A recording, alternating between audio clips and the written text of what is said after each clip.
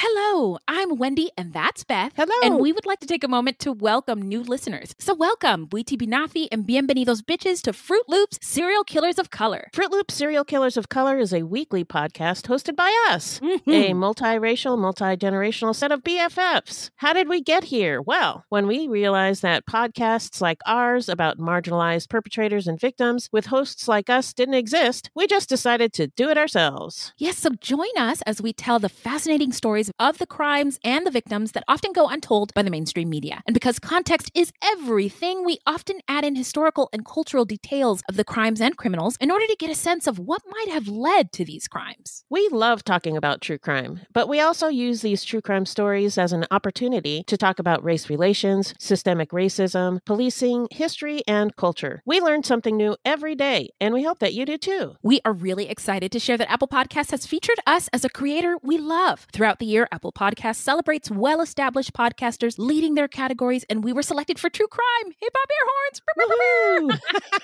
So dive into our feed and share an episode with a friend. You can expect to hear a new episode every Thursday. Oh, and be forewarned, we do sometimes use explicit language, and some of the content we discuss may be disturbing to some listeners. But we also have a lot of fun, so join us. Say goodbye to your credit card rewards. Big box retailers, led by Walmart and Target, are pushing for a bill in Congress to take away your hard-earned cash back and travel points to line their pockets. Senate Bill 1838 would enact harmful credit card routing mandates that would end credit card rewards as we know it. If you love your credit card rewards, visit handsoffmyrewards.com and tell them to oppose credit card routing legislation paid for by the Electronic Payments Coalition. This podcast contains adult themes and language, and some of the things that we discuss may be disturbing to some listeners. In this podcast, we discuss sexual assault, torture, race, and murder. Listener discretion is advised. Please take care of yourself.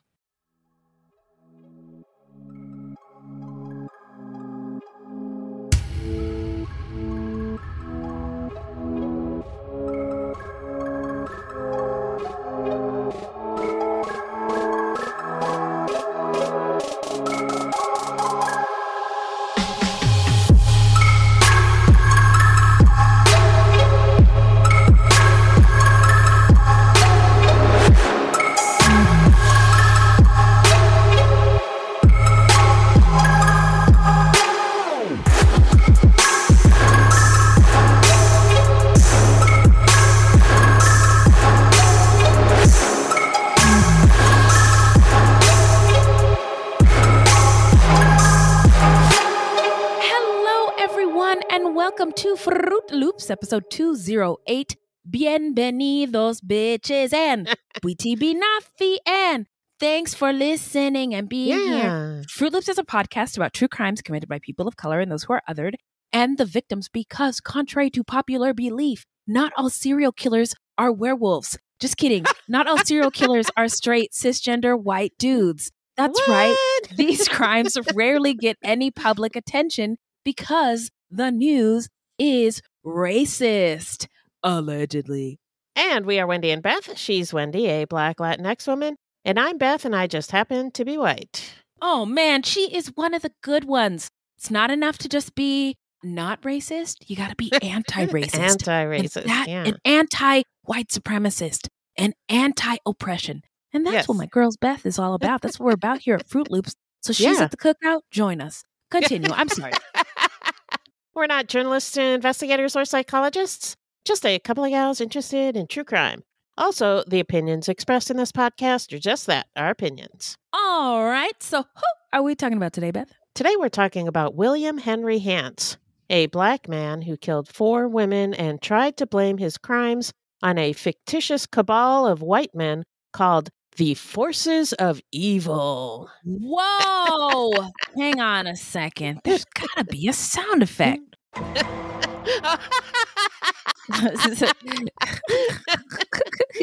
The Forces of Evil. Anyway. So how you doing, friend? I'm doing good. Just kind of freaking out a little bit because CrimeCon is almost here. Oh, yeah. It's going to be here whether we're ready for it or not. Yep. And the thing is, all we can do is control ourselves and do our best. Yeah. This time last year, CrimeCon time, I was having chest pains. Oh my I God. thought I was having a prolonged heart attack. Oh my leading God. up- And you leading didn't up- say anything to me. Nothing. I know, but it's not like I wasn't saying anything to anybody. I mean, I was talking to my therapist and like I was working with my physician. Like I had people on the chest issue, but it was just anxiety. Yeah. Just like panic. Panic attacks. Yeah. And I was meeting with my therapist like twice a week. But I can report that 2023 CrimeCon time, I'm chest pain free. So good to hear. I know. I'm looking forward to enjoying it in a different way this year. Right. It was so much fun to do those live shows when we were there because we'd never done a live show before we got invited to CrimeCon. We'd never done that or known that it was something that we could do. So doing it was incredible. But now that we're not doing that or a Q&A, I'm really looking forward to just being able to interact with folks and shoot the shit and talk and get to know more people and just learn new things and take breaks too. I am excited about resting and enjoying myself and not like running around like, oh, where's the printer? Oh, where's this? Where's this? Where's that? Just the kinds of things that happen when a live event is going on. But I'm really looking forward to rests, breaks, and hanging out with people. Yeah. And I think CrimeCon is a wonderful place where everybody who's interested in true crime or has a connection or experience with true crime can all come together. But it can also be a lot. So thinking about everybody taking care of themselves when they're there. So see you there. See you in Orlando. Now it's time for some listener later. Well, hello, angels. Thank you. Yes. What's in that bag, Beth? Well, I wanted to say thank you to Kristen is Good, Mishu, and Gianella for your reviews. Yay! Thank you. Okay. Thank you. Yes, thank you. And Be Happy, Be Healthy on Instagram said, Instagram. They said, I love the history and geography. Appreciate it so much. And we said, thank you so much because we think context is really, really important. Yeah. And I'm really glad Be Happy Healthy said that because we've been getting slammed on lot of on Apple because people reviews. Don't want to hear the context they don't or understand the history. It. And they don't see the import of it. And there's lots of true crime podcasts out there that don't get into it. And if you don't jive with Fruitloops, go find those ones, right? We think it's important. We know a lot of people. I think a lot of people want the guts and blood, and that's not what we're all about. No, not anymore. And sometimes, I mean, certainly, Lord knows, I love it's part of the story, but we tell a bigger story, I think. Yeah, there's a lot more to it than that. And I just think for everybody's sake who's involved, it's important for us to know those details. So I appreciate you, Be Happy, Be Healthy, for letting us know your thoughts on it. Yeah. So, where are my buttons? Who's in charge here? So just wanted to say, please send any questions or comments to fruitloopspod@gmail.com or leave us a voicemail at 602-935-6294. And we may feature it on a future episode. Yay. Also, join us on Patreon, where we have literally hundreds of hours of bonus content. And we have a video club for 12 plus patrons where you can interact with us in person. Yes, in person, live. We do release those video episodes, but, if you weren't there, you didn't get a chance. You missed out on the liveness we edit those. Of it. So. Yeah, we edit them. So it's not as raw what we release, but 12 plus patrons can join us. And they can experience the rawness. Whoa. And with that said, we just want to say thank you to all of our Patreons. Yeah. We have the opportunity to do some really, really cool stuff in the true crime space and uplift voices of people who we don't normally hear about in the true crime space, not just storytellers, but stories and experiences. So we're really grateful that we get to do all that really cool stuff because of our Patreons. Yeah, thank you so much. Yeah. I think that deserves an air horn. Excuse me. All right, so before we get into the episode, we would like to take this time to say that this is a podcast about true crime and people of color. True crime's difficult to talk or hear about. Sometimes race or other, issues in society can be as well. But it's just part of the world that we live in. And we all are global citizens. We all get to talk about the things that are happening in our world. And we want this to be a safe space where we have discussions and conversations and learn about all the things. We're all learning all the time. Sometimes we make mistakes. We just cop to it, learn from it, and keep moving on our collective quest to be our best sexy selves. Amen. Right. Yeah. Thank you. And we welcome our listeners to be a part of the conversation on Facebook or Twitter or X, I guess, at Fruitloops Pod, or email us at fruitloopspod@gmail.com. All right. Well, now we're going to take a quick break and then we're going to get into the story when we come back.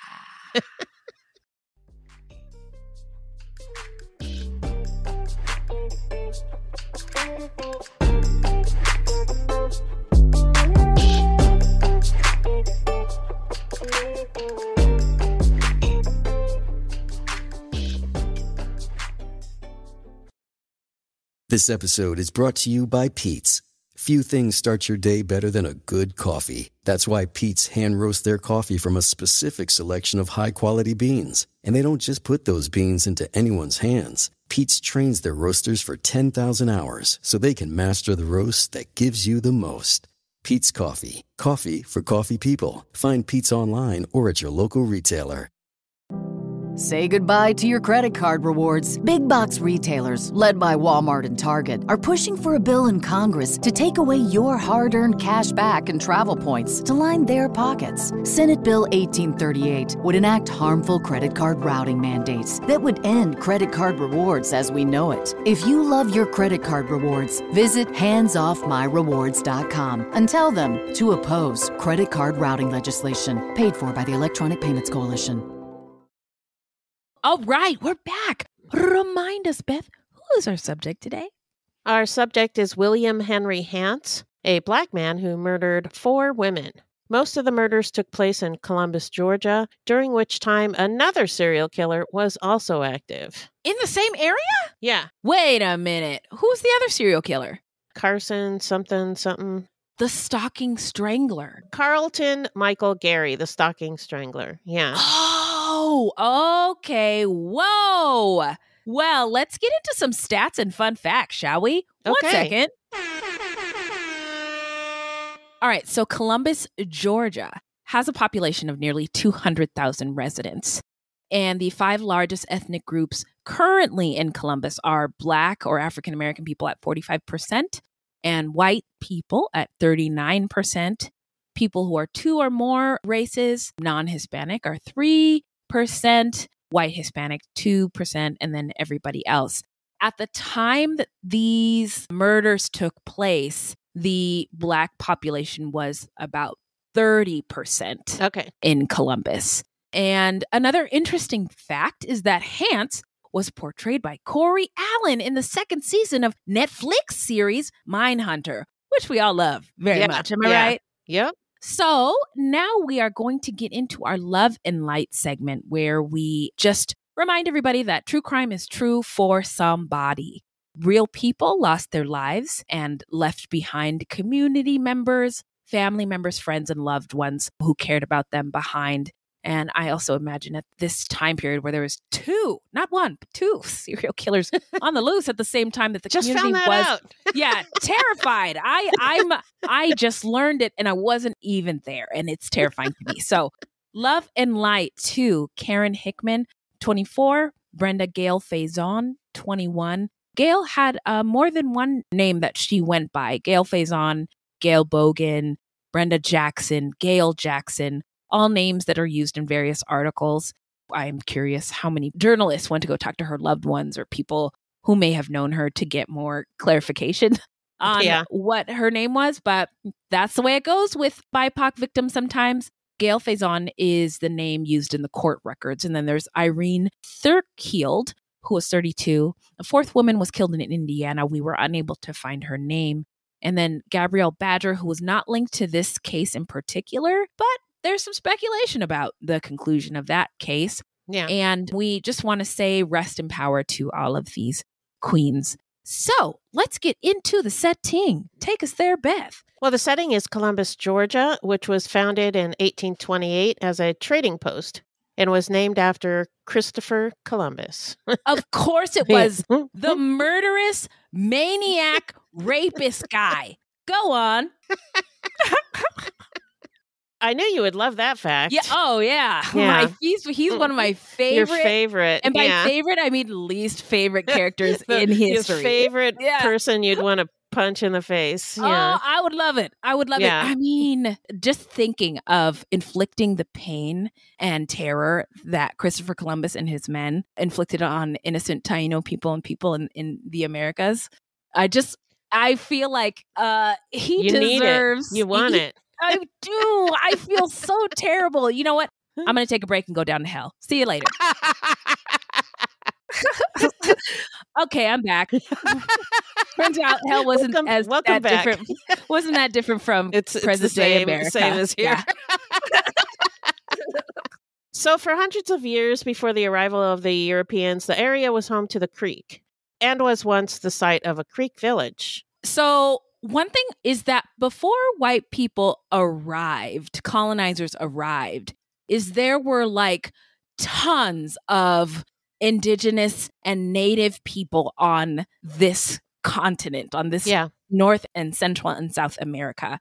And I have been watching a lot of history programs on HBO that there may have been even more people on this side of the world than there were in Little Europe and wherever Christopher Columbus was. But it's just crazy to think about. And they had advanced societies.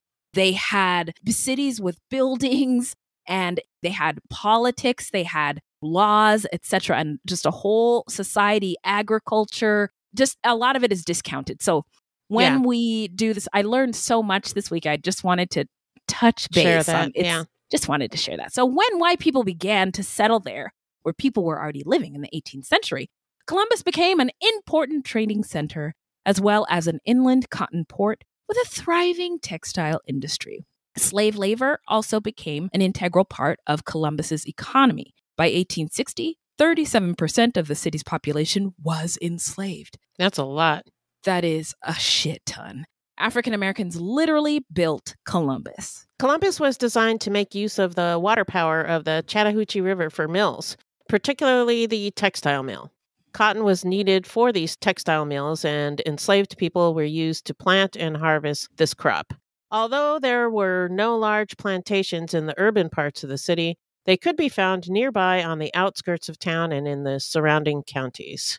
Just a little culture corner. So since I've moved to Georgia, I've heard people talk about the Chattahoochee River a lot. And I used to drive over it on my way to work every day. And people would say things like, "We're going to shoot the hooch this weekend." I'd be like, "What? Maybe I shouldn't work here." But that's actually where people go tubing and rafting down the Chattahoochee River.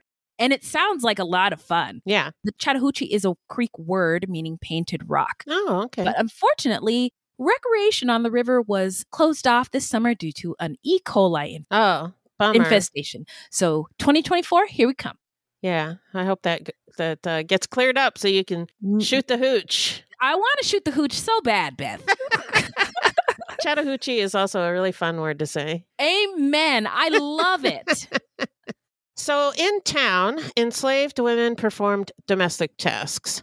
Enslaved men worked skilled jobs as apprentices to tailors, butchers, masons, and carpenters.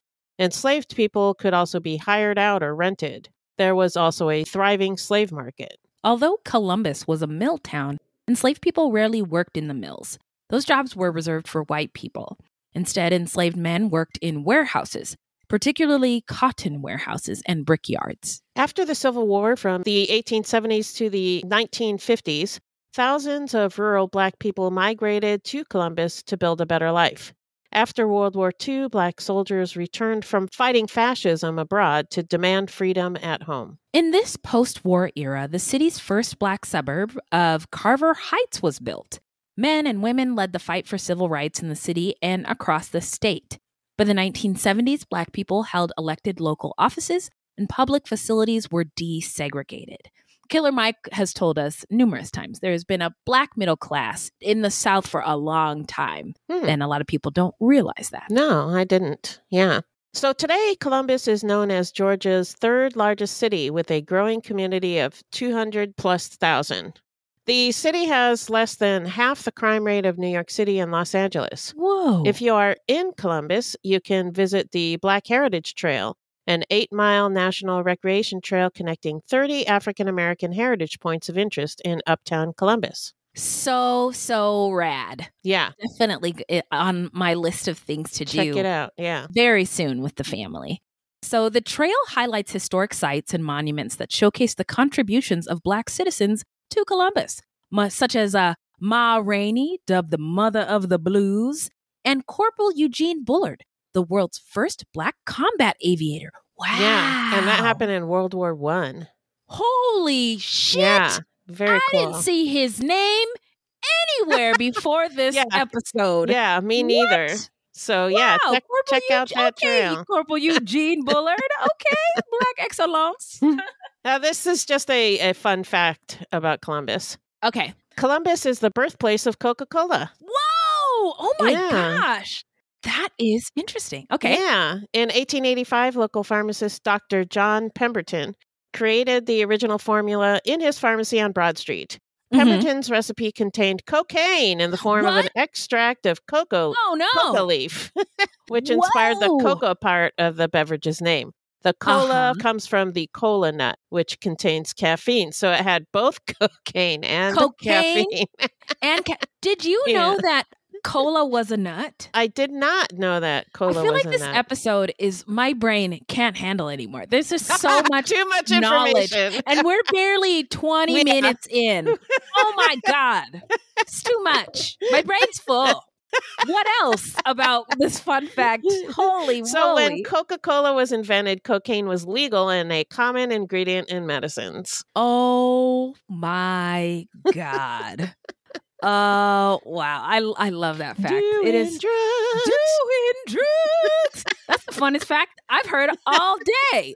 So bordering Columbus on the southeast and south is Fort Moore, previously known as Fort Benning. Ugh, that name gives me chills. And it is located in an area commonly known as the Tri-Community, comprised of Columbus, Fort Moore, Georgia, and Phoenix City, Alabama. Fort Moore was founded in 1918 as Camp Benning, named for Henry L. Benning, a justice of the Georgia Supreme Court who vocally supported secession after Abraham Lincoln won the presidency in 1860. Benning joined the Confederate Army during the Civil War and rose to the rank of brigadier general. And we all know what happened to the Confederate Army. Yeah. They lost. And then they named a fort after this guy. And exactly, which doesn't make any sense in my brain. It doesn't. But I've never been in charge of anything as important as a Navy, as a base. But if they were to ask me, I would definitely look into other choices. I would give it a side eye for sure. In World War II, Fort Benning was a primary infantry and airborne training center. Fort Benning was also where the 555th Parachute Infantry Battalion, the first all-Black unit of paratroopers, trained. Very cool. Yeah, and the military is important to Black life in general, in that it is a way to overcome all of the barriers that might exist for a Black person. It's a way to get a job, a stable job, health benefits, etc. Yep, skills, all those things that you might be prohibited from on Wall Street or college or elsewhere. Yeah. Yep. So at the time, the Army was segregated, with Black soldiers generally placed in cleaning or serving positions. The 555th Parachute Infantry Battalion was the first of its kind, an all-Black paratroop battalion nicknamed the Triple Nickels, which I love. I love that name too. And I feel like if there is a movie about this, I don't know it yet. Well, there should be. And if there's not, Netflix, call me. Yeah. Now, they were used as smoke jumpers, fighting forest fires ignited by Japanese balloon bombs on the West Coast. These fire balloons were 35 feet in diameter and sent across the ocean with a bomb and drop timer. Uh-oh. Once the balloons reached the American coastline, the bombs dropped and touched off fires in U.S. timberland. Wow. We are getting a lot of fun facts in here. I know. I had no idea. No. That they were. That was they a came thing. over here and they sent balloons. They fire sent balloons. bombs over here. How come nobody told anybody? Jesus. In 1950, Fort Benning became the home of the Ranger School. In 1963, the 11th Air Assault Division was formed to develop, test, and use the Army's new helicopter-based air assault tactics, which have continued to be central to air mobile infantry operations. And for many years, military dog training was also conducted at Fort Benning. So it's done a lot of stuff. A lot of really interesting stuff. Yeah. It's just a shame it has had such a shitty name for a shitty human being. Yeah. But good thing that's been changed. Yeah. Anyway, the Army Training Hub, the base trains soldiers to fight in the infantry, to serve in tank crews, and is home to the elite Army Ranger School. Over 45,000 soldiers and civilians work there. And it contributes more than $750 million to the area's economy. Wow! Fort Benning recently changed its name to Fort Moore in honor of the late General Hal Moore and his wife Julia Moore. The name marks the first time the Army has named a base in honor of a married couple. That's pretty cool. That is pretty cool. I mean, people don't join the military on their own. It's often a family endeavor. So I think it's really cool. So Hal Moore served in Vietnam as commander of a cavalry battalion based at Fort Benning and was awarded the Distinguished Service Cross. Julia Moore successfully lobbied the Pentagon to adopt a policy that military families would be notified of war casualties in person rather than by telegram. The name change had been in the making for more than a year since an independent commission recommended in May of 2022 to rename 9 of its bases that commemorated Confederate officers. You love to see it. Yeah. So now we're going to get into the early life of William Henry Hance. So William Henry was born into poverty on November 10th, 1951 in Lexington, Virginia. A lot of cities I'm noticing with duplicative names. Isn't there a Lexington, Kentucky, and a Columbus, South Carolina? Why are they doing a Columbus, this to us? Ohio, too, right? No, yeah, that's what I thought. Okay. So he was born in Lexington, Virginia. He had one sister, Blanche, who was 3 years older than him. Reportedly, their stepfather was physically and mentally abusive towards both William and Blanche. According to the siblings, their mother had to work 2 jobs in order to provide for the family because their stepfather worked irregularly and drank. When William was 6 and Blanche was 9, their stepfather raped Blanche in front of William. When William was 12, he found his stepfather in bed with a sex worker. This was all reported by the siblings, so we don't know the veracity of these claims. We don't. And I wonder, I have so many questions. But it is believed that Hance suffered from an intellectual or learning disability. I think nowadays we might refer to him as maybe neurodivergent. But an IQ test was given in 1984 and gave Hance an IQ score of 76, which is a borderline disability. Arbitrary score that some white guy in a lab made. Anyway, although a 1987 test placed him at 91, which is approximately average. But William was a good student, and according to a childhood acquaintance, everyone liked him. William always wanted to be a Marine, and after high school, he enlisted. In 1972, William's invalid mother died. It's been reported widely that her death was the result of a physical attack and a rape, and the assailant was never caught. So I'm curious why you said it's been reported widely and we're not willing to just go with that as fact. Read the next paragraph. Whoa, okay, thank you. Her death, okay. However, her death certificate lists her cause of death as pneumonitis due to Lou Gehrig's disease. So we also don't know how true this story about his mother's attack is. It was reported by William and may have been made up to garner sympathy. Oh yeah. Well, it's on the death certificate. Yes. I don't see how an attack and a rape could cause pneumonitis due to Lou Gehrig's disease. But I'm not totally discounting it. It could have happened. It could have happened. I say that this is the South, and anything that goes through the hands of anybody indebted to white supremacy or a white supremacy system, such as the coroner's office or the medical examiner's office, maybe they were trying to cover up for somebody. This is all like speculation, but yeah, the conflicting all stories of this is speculation. Really strange to me, unusual, and I think we don't know enough, and I think it's because of racism. Anyway, okay. We've been unable to verify this story, so yeah, I looked for newspaper articles and I couldn't find anything about it. All I found was her death certificate. Okay. A lot of the sources I listened to and watched went with that as fact. Yeah, that's all of the articles and stuff that I read all went with it as fact too. Yeah. And I probably would have as well if I hadn't found that death certificate. Smarty smart Beth here. Oh my gosh. Get her a Peabody. Okay, go ahead. So in 1974, William married a woman named Wanda, and the couple had a child. William wanted to make the Marines his career, but Wanda was unhappy. So he left the Marines after serving for 4 years. And I don't know how long it takes to get like full benefits or like retirement or pension after you leave the Marines, but 4 years seems like a long time to give to. I think that's pretty standard. So within a year, he joined the Army. He was stationed in Fort Benjamin Harrison, an Army base in Marion County, Indiana, then later transferred to Fort Benning in Columbus, Georgia. While at Fort Benning, he served in the 10th Artillery Unit as an artillery unit truck driver. People who knew him described him as quiet, and he preferred spending time with girlfriends over spending time with his fellow soldiers, who noticed that he had a lot of girlfriends. One said, quote, "They were always calling him on the phone, and some would even come up here trying to find him," unquote. Whoa. Yeah, so he was a ladies' man. Yeah, sounds like it. And it sounds like Wanda didn't like it. So she divorced him in 1977, citing physical abuse.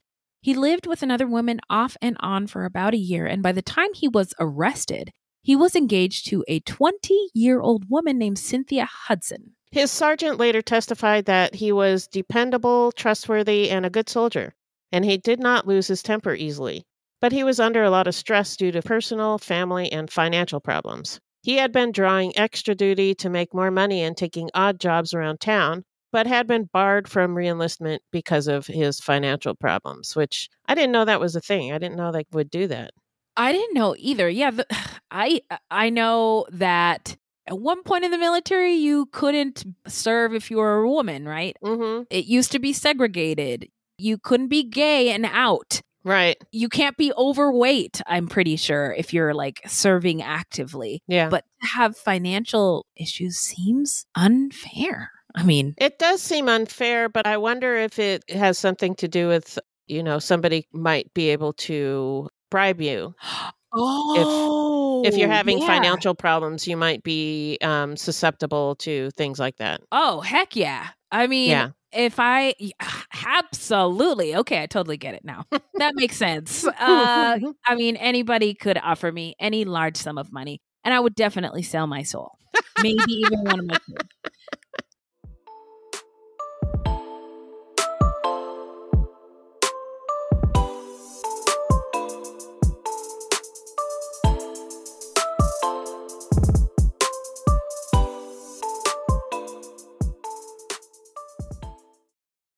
What's up? It's Kaylee Cuoco. When it comes to travel, we all have a happy place. I just went to my happy place. I just went to Maui, and it was truly amazing. Priceline has always been about getting you to your happy place for a happy price with deals you really can't find anywhere else. Like up to 60% off select hotels in Costa Rica or 5-star hotels for 2-star prices in Cabo. Go to your happy place for a happy price. Go to your happy price, Priceline. On the morning of August 1st, 1966, shots ring out from the observation deck of the clock tower on the University of Texas campus. It marks the infamous beginning of the modern era of mass shootings in America. You're listening to Stop the Killing podcast. Join us as we take you behind the crime scene tape to explain global mass shootings and mass attacks. I'm Sarah Ferris, but more importantly, this is Catherine Schweit, the former head of the FBI's active shooter program. I spent 5 years as the FBI's top executive looking for answers to the mass shooting crisis. I've been at the shooting scenes. I've traced heroic acts of bravery, and I've sat silently and listened to the heart-wrenching stories from survivors. Amongst this horror, there is hope. We all hold the key to stop the killing. You just need to know how to unlock the door. Download Stop the Killing and be part of the solution. Search Stop the Killing on Apple, Spotify, and all the usual suspects. Now, let's get into the timeline. 1978 was the 150th anniversary of the founding of Columbus, Georgia, and festivities began early in the year. Celebration Week was declared to begin on May 7th, 1978. Every Friday was Dress Up Day. Ooh. On the streets, occasionally, you could see ladies in long gowns and bonnets with little buttons that read, Sesquicentennial Bell. Ah, yes. I thought you'd like that. Sesquicentennial Bell. Yeah, I do like it, especially when I get to do this. Thank you. But during this time, the city of Columbus was also being terrorized by a series of unsolved strangulation murders of elderly white women. These crimes were not committed by Hance. Later, a man by the name of Carlton Michael Gary was arrested. But this is really important. This is in the South, and white women are turning up murdered. Yeah. And white women are, at least in the United States, the most valuable, the most valuable of women. The most valuable of women. Serious, of women. If women have any value in this country. Yeah. Definitely the white women. And so when not something as valuable as men, but. No, absolutely not. But you go a few levels down and white women are there and they're a really protected, valued class in the United States. So when something bad happens to white women, it's like all of the forces, law enforcement, the courts, money, philanthropists, the news, everybody swoops in to magnify the importance of this harm done to white women. Right. And everything is done to make sure that it never happens again. Yeah. But it doesn't really fix the problem. And so things like this happen again to white women and all kinds of women. So anyway, in some of the strangling cases where there had also been sexual assault, quote, Negroid pubic hairs, unquote, had been found.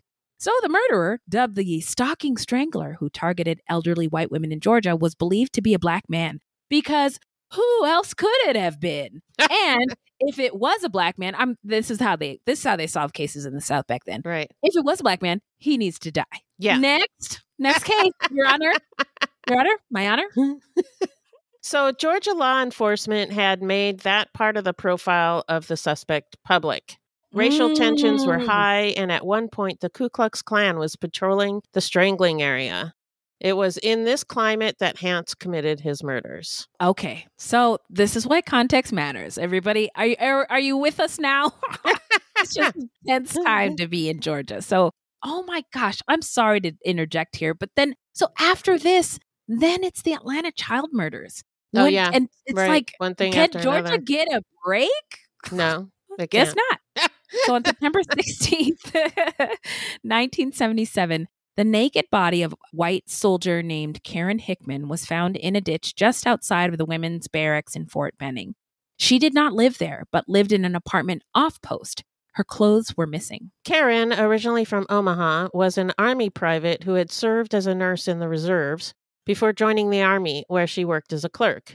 The evening before the discovery of her body, Karen had gone out, and she was last seen at 11:45 p.m. at the Hideaway Club, leaving with a man. There was evidence that Karen had been killed elsewhere.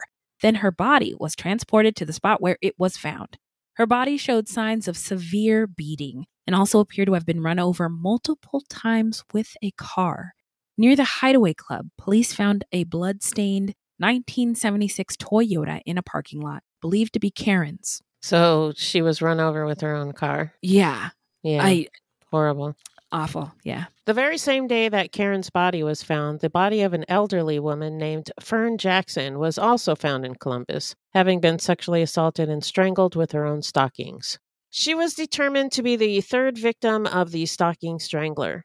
Because this was such a high-profile case, it took attention away from Karen's murder. A month later, an anonymous call led authorities to Karen's blood-stained and shredded clothes on a dirt road, but no new evidence was found. The crime was treated as an isolated incident, almost forgotten in the manhunt for the stalking strangler. Also murdered during this time was a 22-year-old Black woman named Gabrielle Badger. Her body was found on Monday, October 17th, 1977, in a wooded section of Fort Benning Sand Hill area, near where Karen's body had been found. She was estranged from her husband, a Fort Benning sergeant, and was the mother of 3 children. Gabrielle was last seen driving her children to school the Friday before. Gabrielle's body was found after an anonymous caller called Sergeant Badger's unit and told the person who answered the phone, quote, "Tell Sergeant Badger he can stop looking for his wife," unquote. What? The caller then gave directions to where her body could be found. Gabrielle had been beaten to death with a blunt instrument, probably a car jack, but her injuries were not as severe as Karen's, and she'd been found fully clothed. Post officials claimed that the murders were unrelated, and her husband, Sergeant Ardell Badger, was later charged with her murder in a military court. He was sentenced to 6 years of hard labor after pleading guilty to manslaughter. Oh, that's interesting. So they wrapped that up tightly, but I think there's a lot more to be analyzed. Suspicious of, yeah. By mid-February 1978, the stalking strangler had raped and murdered 6 elderly white women in Columbus. On February 28th, Hance went to the Sand Hill bar located near the base for a drink. According to a later confession by Hance, while at the bar, he was solicited by Gail Faison, also known as Gail Jackson or Gail Bogan. And by the way, sex work language is something I think that is evolving, but I don't know if it's right to say that she solicited him anymore. Yeah, I don't know. This is from the court records. Okay. So I don't know. I actually don't know what happened because this is all part of Hance's confession. And I don't think Hance always tells the truth. So I don't even know if Gail was a sex worker. So friend, that would make all those questions I had earlier about Gail, that would make all the sense in the world. That it was probably just easy to label her a sex worker because she was a woman of color. I met a guy in a bar. Yeah. It's just easier. So and he said she was a sex worker. He said he was solicited by her. He, this is all his story. We don't know what happened, but this is what he said. Yeah. Right. And Gail isn't here to tell us. So exactly. Thank you, Beth. You're glad welcome. we had this talk. So according to Hance, he agreed to a price of $20 and they got into his car. He drove 200 yards up the road to an area she selected and they stopped. She began to undress and Hance became enraged for some reason. Yeah, don't know. He got mad. And, we're only getting facts from Hance, but he couldn't give us the reason why he became so he got enraged. Angry. Yeah. Stop playing in my face, Hance. I'm wondering if he propositioned her and she said no. Maybe. Yeah, I don't know. Yeah, I think it's totally possible. He grabbed Gail, and as she tried to get away, he hit her on the head. She fell unconscious. Hance then pulled her out of the car, dislocating her elbow in the process. He returned to his car to get a jack handle, which he then used to repeatedly strike Gail in the face. The beating was so severe that Gail's face was destroyed, and bone fragments were scattered around the area. The force of Hance's attack was so great that it actually created a depression in the ground behind Gail's head. Hance then buried her body in a shallow grave that he dug with an entrenching tool. In order to avert suspicion from himself, Hance found an army cap with a different unit insignia than his unit and placed it near the crime scene. Ha! That'll do it. That's like, what is it, Scooby-Doo style? Yeah. He also decided to send letters to the Columbus chief of police and a local newspaper. These letters were handwritten on army stationery, which he said in the letter not to make too much of because anyone could get a hold of that. Sure. Wink, wink. Yeah, don't look at the man behind the curtain. It's fine. It's totally fine. No big deal. Nothing to see here, folks. So the chief of police received the first letter on March 3rd, 1978. It demanded that either the Columbus Strangler be caught by June 1st or a woman named Gail Jackson would be executed. The letter was signed the chairman of the Forces of Evil, a fictitious group of 7 white men that Hance made up. Interesting choice of words, the chairman. That's and what the forces of evil, which is so dumb. That's such a dumb name. Yeah, but chairman, that's what they the leader of the Black Panthers. Really? Fred Hampton. Fred Hampton, who was he was the chairman. The chairman of the Black Panthers in Chicago. And the forces of evil sounds like some FBI bullshit language. This sounds like J. Edgar Hoover talk. So this forces of evil group is supposed to be like mad that all these white women are being killed. So they're like going to avenge them by killing Black women. But forces of evil, you would think it would be have something to do with vengeance or not evil. Yeah, it's just it's a silly white name. Knights, white. Yeah. What do they call something themselves? Like that. The Grand Wizard. Yeah. I don't know. Yeah, I don't know. But the language is really, it just raises so many more questions. Yeah. First of all, why is this letter here? And also, who uses this kind of language? Anyway, the note read, quote, "Since that coroner said the strangler is Black, we decided to come here and try to catch him or put more pressure on you. From now on, Black women in Columbus, Georgia will be disappearing if the strangler is not caught." Unquote. 2 more Black women would be killed, the author promised, if the murderer was still at large on September 1st. Ooh, is the refrigerator running? Also, you better go catch it. Forces of evil out. Oh, God. Sorry. Oh, my God. So police could find no record of a Gail Jackson missing in Columbus, but they did discover that Brenda Gail Faison had disappeared from a local tavern on February 28th. A second letter to the chief. Another letter. This is getting weird. Is anybody else asking themselves that question? No? So a second letter to the chief arrived on March 13th, suggesting that a ransom of $10,000 might secure Gail's release if homicide detectives could not find their man before the deadline. But instructions for paying the ransom were never given. Those would have been really important if anybody were to believe this was real. But okay. On March 15th, 1978, Hance went to Vice Mitchell's bar. While there, Irene Thurkield asked him to give her a ride to the Sandhill bar. Irene had married at 18. She had 4 children and had separated from her husband. Hance agreed to give her a ride. According to Hance, she solicited him while they were in his car. After she removed her clothes, Hance again became enraged and attacked her in the same manner as he had attacked Gail. He beat Irene so severely that her entire head was missing from her body. Hance hid her body on the military reservation. Santa Maria, that is a lot. A third letter was delivered 2 weeks later, claiming that a second hostage named Irene had been abducted, scheduled to die on June 1st. It said, quote, "You people in Columbus, Georgia, wake up!" I think it's in bold letters. It's in all caps. Yeah. Wake up! The chief of police is playing with your lives. We have another Black woman.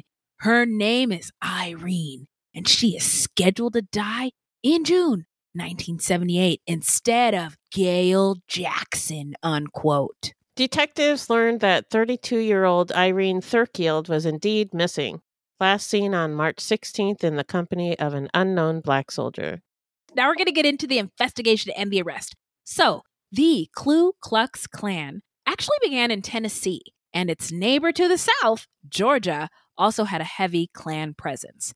And racial tension was already very high at the time. Police who had at first been reluctant to ask for help, I don't know, maybe they didn't want to seem like messy-ass stupid hoes, but they were, and finally asked the GBI and the FBI to step in. FBI profiler Robert K. Ressler, the inspiration for Agent Bill Tench in Mindhunter, created a profile which said that the killer was one man, not 7, Black, not white, single, not well-educated, and probably a low-ranking military man at the fort in his late 20s. Ressler would later include his account of this case in his book, Whoever Fights Monsters. Oh, okay. So Bill was the dude who played... He was the more military-looking dude. Yeah. Not the guy who was in Hamilton. Thank you very much. You're welcome. Clarifies a lot for me. So, in the pre-dawn hours of March 30th, 1978, Hance, claiming to be the forces of evil, called the military police and told them exactly where to find Gail Faison's body. The body was recovered that afternoon. The military police received the call, thought the caller was a young black male. 4 days later, another call directed officers to Martin's Range on Fort Benning, and Irene Thurkild's headless body and scattered skull fragments were found hidden behind a pile of logs. Tape recordings of the phone calls to the Fort Benning police, which indicated where the bodies could be found, were played for Hance's commander and first sergeant, who thought it was Hance's voice on the tapes. Hance was arrested that day and charged with murder and attempted extortion on April 5th. He was 26 years old. I like to add in their ages. Like, just sometimes it's just mind-blowing. 26 years old and he's doing this shit. To think about what you were doing at that age. At that age, yeah. Definitely wasn't this. No. I hope not. Sorry. So the military police questioned Hance and obtained a confession. He also gave a confession to Columbus authorities. He told authorities where he had disposed of the murder weapons and clothes of the victims. They were subsequently recovered. Hance admitted to writing the letters signed Forces of Evil. Oh, thanks. We had no idea. Really? But no, get out of here. But claimed that he was compelled to do so by that organization, quote unquote. Hance was then interviewed by local authorities and the FBI over a 2-day period. Hance was interviewed for a total of 18 hours. Hance confessed to the murders of Gail Faison and Irene Thurkild, as well as Karen Hickman. Handwriting samples were obtained from Hance and were matched with handwriting on the letters received by the chief of police. A fingerprint from one of the letters was determined to be that of Hance. He would also later be identified with the murder of a young black woman while he was stationed at Fort Benjamin Harrison in Indiana. We, unfortunately, could find no information about this young woman. Yeah, nothing. Sorry. We tried. But if you know, or can point us in the right direction, you know where to find us, and we'd be happy to hear from you.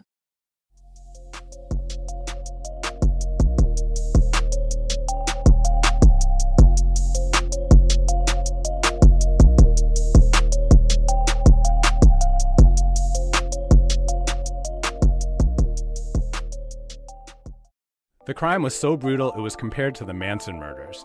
Mary and Bill, an Ohio cold case, explores what it takes to bring new attention to an unsolved double homicide and turns up new hope for answers. Listen to Mary and Bill, an Ohio cold case from IdeaStream Public Media, wherever you get your podcasts. So now we're going to get into the trial. What the what, Beth? Well, Hance acted as his own attorney during his civilian trial for the murder of Gail Faison. He called only 2 witnesses on his behalf, neither of whom could provide him with an alibi.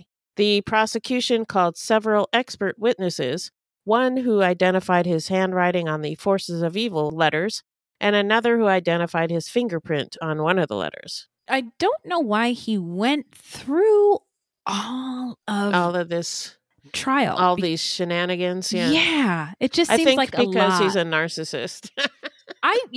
I was going to ask you, friend. I don't know what label to put on this individual. Obviously, neither of us are psychologists, but I was just curious what you thought. On December 16th, 1978, Hance was convicted by a jury in the Superior Court of Muskogee County on the murder of Gail Faison and attempted theft by extortion. Is that because of the letters to the newspaper?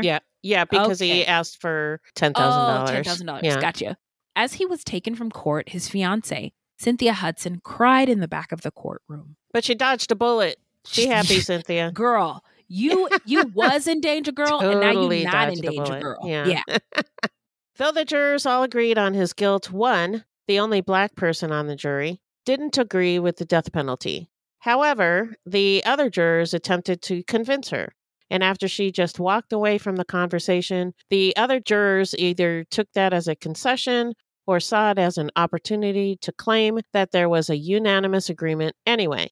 The juror was too afraid to speak up, and Hance was sentenced to death. Sources also say that jury room was riddled with racist comments, bullies, etc. And, I think that's important to consider when we look at the outcome of this case.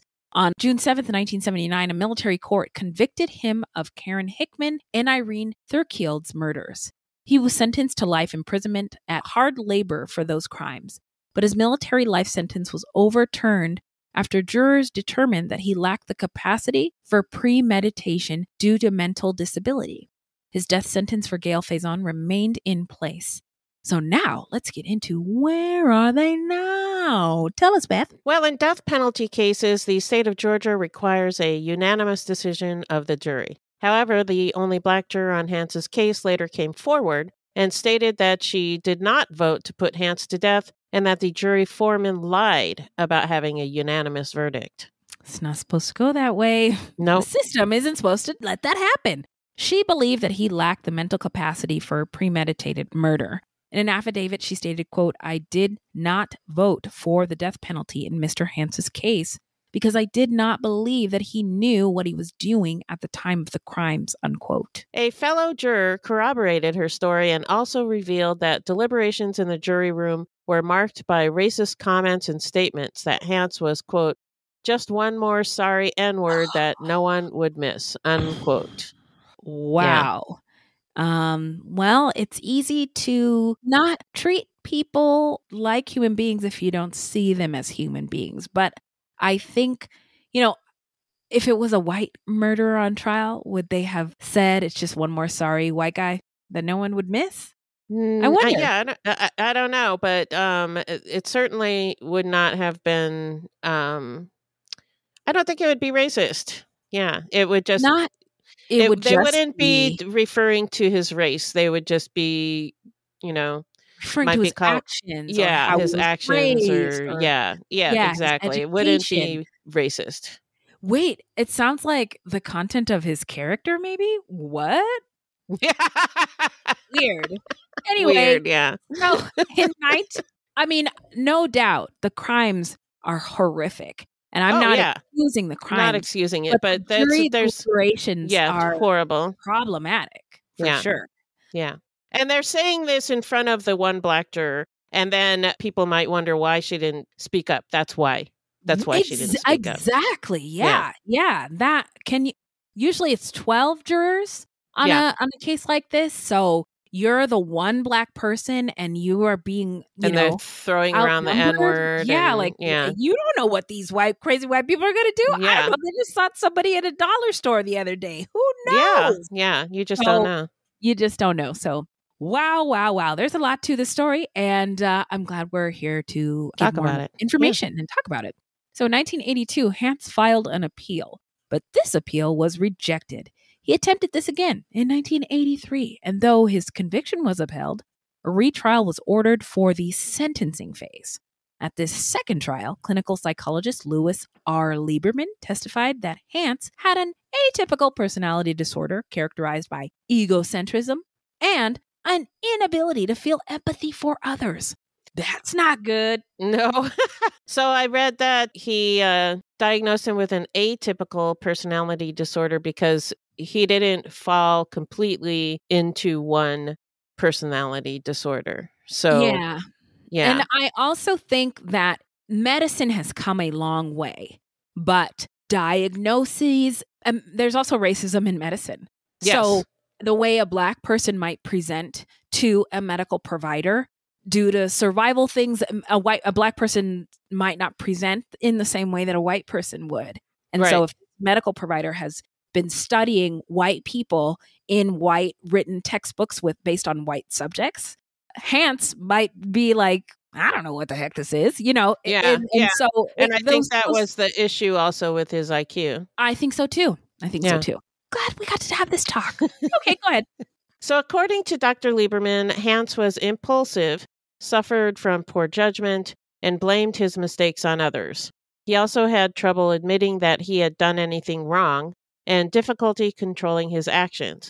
but he did know the difference between right and wrong. Dr. Lieberman indicated that the ability to recognize and admit that one had done wrong would be a sign of improvement, but on cross-examination admitted that people with personality disorders rarely improve over time. Oh, that makes me sad. And that Hance had not mellowed in the 6 years since Dr. Lieberman had first examined him.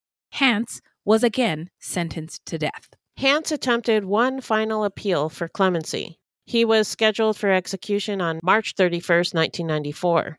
The day before his scheduled execution, the Georgia Board of Pardons and Paroles rejected Hance's appeal. The next day, both a state and federal court refused to halt the execution. Then the Supreme Court, after a 2-hour stay, denied Hance's appeal. Soon after, Hance was strapped into Georgia's electric chair. It's been a long time since I've even seen those words in front of my face. That I do a true crime podcast, but I don't know if we've covered an electric chair. Not in a long time. Yeah, it's been a while. Yeah. Yeah. He maintained his innocence. In a 7-minute statement before his execution at the state prison in Jackson, he said, quote, "Why are you executing an innocent man? Why, unquote." At 10:10 p.m., he was pronounced dead. Hance was the 231st convict to be executed after the Supreme Court reinstated the death penalty in 1976 and the 18th in Georgia. Wow, they didn't waste much time clearing 1976 to, yeah. That's a lot. So that's the end of the story. Now we're just going to get into our hot takes. What are your thoughts, Beth? Well, Hance was clearly very angry towards women, although at the same time, he had a lot of women in his life. He had girlfriends and wives and fiancés and all that. And by all accounts, he was treated well by his mother. But the physical and mental abuse that he suffered from his stepfather, it sounds like that fucked him up. Yeah, the abuse fucked him up. And also, if he's a narcissist, like you're saying, then slights really get to him. And he would have blamed the women in his life for if letting his stepfather feelings get were to him. hurt. Oh, yeah, if you're right. Correct. Yeah. Yeah. He always wanted to be a Marine, but had to leave the Marines because his wife was unhappy. And then she divorced him. Yeah. It was said that he was under a lot of stress due to personal and financial reasons. He probably had to send money to his ex-wife and child. And he probably blamed her for ruining his career in the Marines. He was also barred from reenlistment because of his financial troubles. So he was likely very angry at his ex-wife, and maybe he was taking out this anger on these women that he Kind of met. think so. Yeah. Kind of agree with you, OG of True Crime. I also think it's really weird how similar Gabrielle Badger's murder was to the other women. She was hit in the head, and her body was even found in the same area after a phone call, just like the other ones. Yeah. I know her husband was charged and he pleaded guilty, but I wouldn't be shocked if it turned out that he didn't do it and Hance was the real culprit. I mean, we all know about coerced confessions by now. We absolutely do. And, Yeah. Given this time, all these white women are turning up dead, plus black women too. What is going on? Yeah. So I can just imagine getting somebody, we just need in somebody. jail. Yeah. Yep. For the community, for our funding, Right. for all of the things to go in. Everybody will be fine if we Right. just lock somebody up. Who cares who it is? I don't know. It's just speculation, but I wouldn't be shocked if that was true. Same. Yeah. I already mentioned about the stepfather thing, that he was angry, I think, at the women for not doing enough protecting him. Yeah. or protecting him from the stepfather. But I think it is human nature. When something bad happens, we have to place blame on something. It's got to be somebody's fault. It's got to make sense in our head. We, as human beings, seek out patterns, right? That's why we notice people's skin color. That's why we notice people who are like us. Because generally, if you recognize a pattern similar to you, that's safe, or you recognize that that's unsafe, etc. That's how we have survived, right? Yeah, we are pattern-seeking creatures. That's true. Exactly. So when things don't make sense or the pattern doesn't make any sense, it has to be because it's somebody's fault, right? Like somebody did this. So when things didn't go his way, his inability to pursue his career dreams, financial trouble, his mom dying, then his wife leaving, happened due to many factors we all know. But at the time, it might have seemed to him Like it was that woman and then that woman and then all women. All women, and, yeah. And it just, that was my thought. And I think that the racial tension within the community should not be diminished. Yeah. As it definitely played a part in the reporting of the crimes, the pursuit of justice, who got justice, who got media coverage, the jury makeup, the sentencing. I don't understand why he called and wrote letters to authorities. Like, maybe he was, I don't know if he was trying to divert attention or attract attention. It seemed like he was both. trying to, you're right. It did seem like both. It is weird, really weird. I don't get it. Yeah. Obviously, this guy ain't right. No, I don't know about this one. Yeah. I mean, it's like a head scratcher of a case. Right. And then if you would like to do me a favor and pull out your serial killer bingo card, a history of violence experienced by him as a kid, he inflicted and he caused violence and harm on others, and then the military service. So give yourself 3 points. Well, look at that. Yeah, look at that. We're winning the serial killer bingo. Oh my God. So just a joke, not trying to be insensitive. So now let's get into how not to get murdered. Okay. If you love true crime and you don't want to die, here's a tip for you. Ooh, I got the Rona, I think. I'm not sure. I'm just coughing a lot and my voice sounds extra sexy. Okay, go ahead. So this segment is not intended to be victim blaming. We thought of this segment because I read somewhere that a lot of people listen to true crime because they want to know what they can do to be safer. This is not meant to blame the victims. It's just learning from other people's experiences. Okay, y'all. So this is kind of a piggyback on last week's tip. Sort of just being prepared when we go out. What I'd like to share with you is a tip about getting yourself a go bag. Okay. This tip comes from Margaret Killjoy. Her bio says that she is an anarchist, author, trans feminine, pronouns she or they. Margaret Killjoy is trans, and the host of a pod, Cool People Who Did Cool Stuff. Oh, yeah, that's a great pod. I love that podcast. So Margaret Killjoy shared this tip on their Instagram. This is just a summary, so we'll obviously link it up in the description box. But whoever you are, you should build a go bag. A go bag if you have to go. What? Wildfires, hurricanes, right-wing militia takeovers, your piece of shit stalker ex-husband is in town, or a weekend getaway. It's a cornerstone of preparedness. If there's a crisis or need to escape or evacuate presenting itself, you gotta be prepared with your go bag. That's a good idea. I love this idea. Let us know what you are putting in your go bags. What does your go bag look like? Let's help all of us, on our collective quest to have the dopest go bags in the world. Okay. Yeah. So, that's it. Okay. All right. Look at that. Shout out time. It is shout out time on our show where we shout out any content by or about any people of color or any other marginalized folks or any true crime goodies. I have, what do I have? 2. Okay. Show on Max called Adam Ruins Everything. Have you ever seen this show before? I haven't seen it. No. It'll change your life. Okay. This is what I have to say. Please don't come for me. But the gun debate, they did an episode on the gun debate. And I had not considered that those of us on the left are like, background checks, mandatory background checks, like all these things that are common sense. But the reality is that solutions are not going to be the same in every part of the country. And it is just become such a big problem that we have to think of a lot of different aggressive solutions to fix it. But at the same time, not everybody who believes in the Second Amendment is a bad person. So I learned so much from this show. And I feel like once I'm done with the series, I should be awarded a PhD by HBO. And then this is from our Fruity Seth Farr from our Facebook discussion group. And it's a documentary on Hulu called Trap Jazz. And it's about Black people in Atlanta in the genre of trap music and jazz. It's trap jazz. Nice. Nice. It just felt magical. My eyes felt like they were getting a dose of magic. My ears and my spirit felt like they were getting a dose of magic when I was watching it. I loved it so much. I've been telling everybody who will listen to me, which is not that many people, that they should watch it. So, Trap Jazz, what do you got? Thanks, Seth. Yeah. So I have a shout out from Minnie. Okay. She wanted to shout out a Canadian Cree Indigenous artist named Mackenzie Brown. Ooh, okay.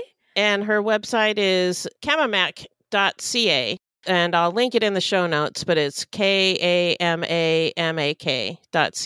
Mackenzie Brown. Mackenzie Brown, Cree Indigenous art. Okay. And then I wanted to shout out a true crime goodie I found this week. Oh. It's called Believable, the Coco Berthmann story. And it's a true crime goodie because it's a bunch of white people. But it's fascinating. I've been getting more and more into like scammy people. Okay. Had you heard and of stories Coco about Berthmann scammers? before? No, I'd never heard of her before. I think it was like an ad on another podcast or something like that. I was like, ooh, this sounds interesting. Okay. And it's called Believable, but she is unbelievable. Oh boy. What are you talking about? So it delves into the dark past and intricate web of lies surrounding Coco Berthmann, who became internet famous, sharing her story of surviving sex trafficking as a young child growing up in Germany, and then later was arrested after raising money for a fake cancer diagnosis. And so they go through, Scammer they go through like all the stories that she told, and, they talk to her family members and try to figure out what's true and what's a lie. And yeah, it's fascinating. I've been smiling so big about this that my teeth are dry. So listen, that sounds absolutely unbelievable, and I binged it. Yeah, I cannot. I'm so excited. So this is Adam Ruins Everything on Max. Trap Jazz, a documentary on Hulu. Indigenous art by Mackenzie Brown. You can find Mackenzie's art at kamamak.ca. And unfortunately, I couldn't find Mackenzie Brown art on Instagram. So I'm going to go to the website and see if we'll be able to connect you to that too. And then Believable, which is a true crime goodie. It is a podcast wherever you get your podcasts about the Coco Berthmann story. Believable, the Coco Berthmann story. And what do you know? Oh my God, that is the end of the episode. That's it for today. But Beth, where can the people find us in the meantime? Our website is fruitloopspod.com, and we use Fruit Loops Pod for all our social media. The footnotes for each episode can be found on our website. Plus, check it out for the different ways that you can support the show and become a Fruit Loops patron. You can also support us by supporting our sponsors or by giving us a 5-star review. 5 stars only, please. 5 stars only, please. Also, don't forget to subscribe, which helps us out a lot. Oh, yeah. This is a weekly podcast, and new episodes drop every Thursday. So until next time, look alive, y'all. It's crazy out there.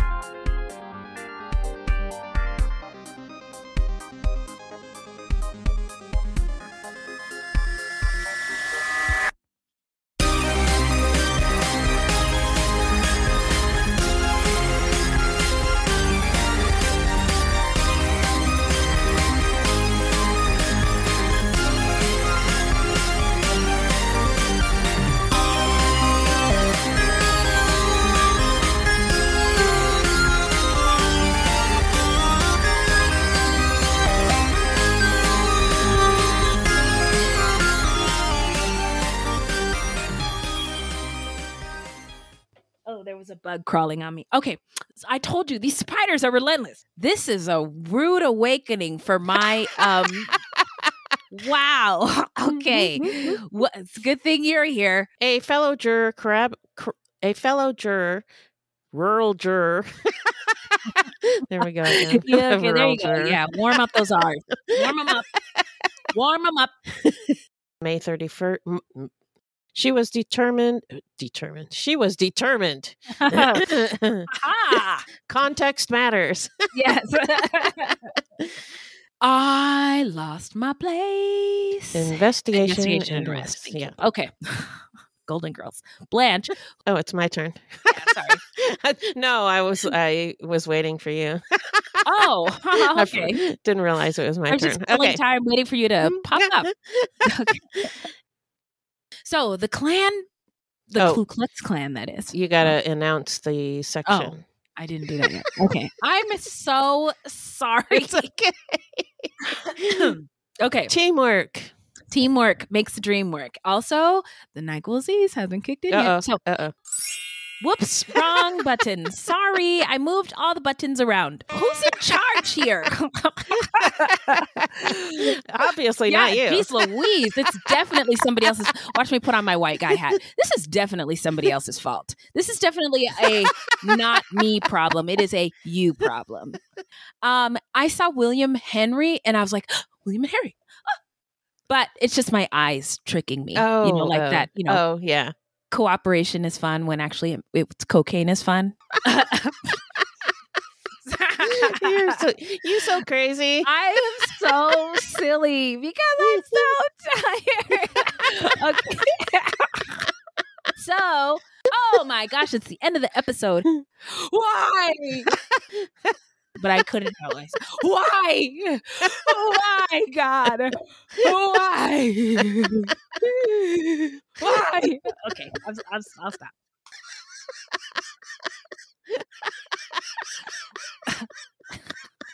Sorry.